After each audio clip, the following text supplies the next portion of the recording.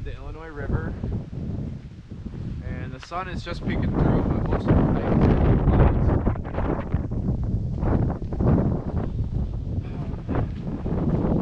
Not a whole lot to see. Not the craziest hike I've done. Hyacinth was more to see.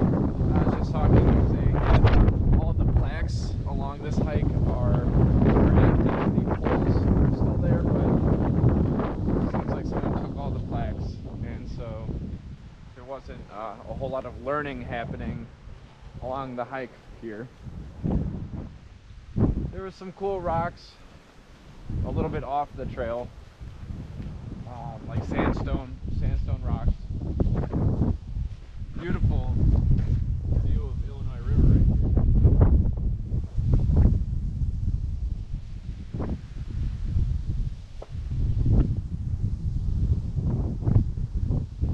That looks like a pretty kick-ass island. Really nice. I want to buy that island.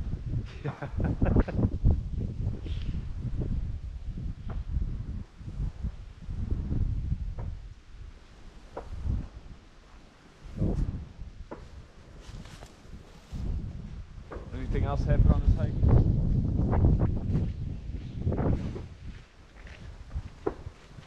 Not really. You know, I think this is a quick summary. This is a state park to go a picnic between other state parks. The hike is Less than extravagant? well, I mean, in comparison to Hyacinth and Starved Rock and some of the others that are right here, yeah, this is not quite third the same. place. Not quite the same. They still give a medal out for third place.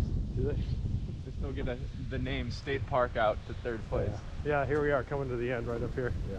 Got a little fence. All right.